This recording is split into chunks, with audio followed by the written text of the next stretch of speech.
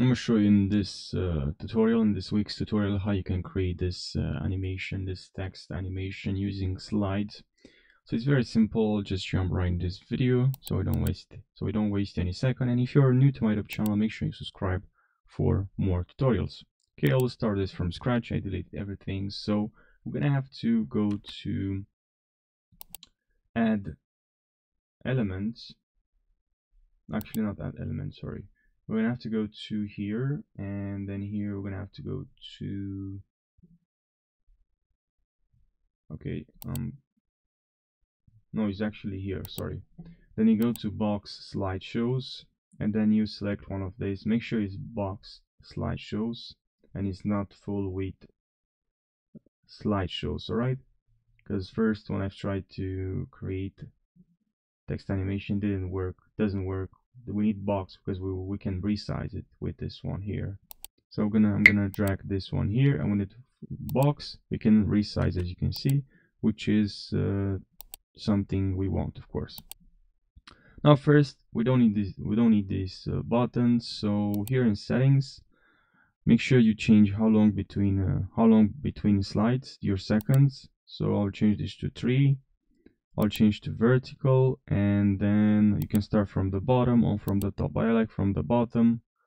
And then here we have the layout, and then design. We don't have to do anything in design, but here in animation we can add a fading, but I will not add anything.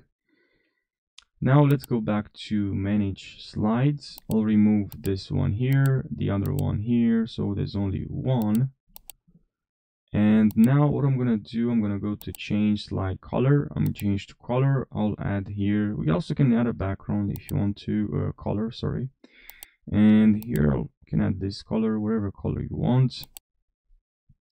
And then maybe if you want, you can go to opacity and decrease the opacity if you want to. And now we change the settings here in layouts. We can disable this show slide buttons. We don't need this here in layout. But now we're gonna have to go to add elements, text, and then I'm gonna add this one here, or you can also use this huge title. I'll use big title. Actually, no, let's use huge title. So text, huge title, and then here I'll write tutorials about. Okay, I'll put it here, and then I'll hold option on your keyboard, option and drag. You're gonna create a copy. Very useful shortcut. And I'm gonna resize like this. Sorry. Now I'm gonna move this slider here. Tutorials about Wix. Okay, I'll write this here. Wix step by step. And I'll change now the color to this one here.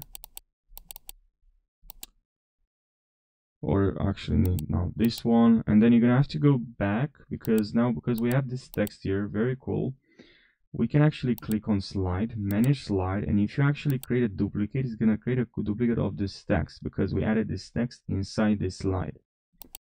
Okay, you see there's another text now here. And here I write tutorials about Premiere Pro. And I'll change the color, and I'll select it. I'll add this color, and now, okay, my bad, sorry. And now I'll go back to slide here. We see you have 2 slides. Actually, I added the same color. And now I'll go here to slide, manage slides, and I'll duplicate this slide. And then here I write tutorials about Mac OS step by step.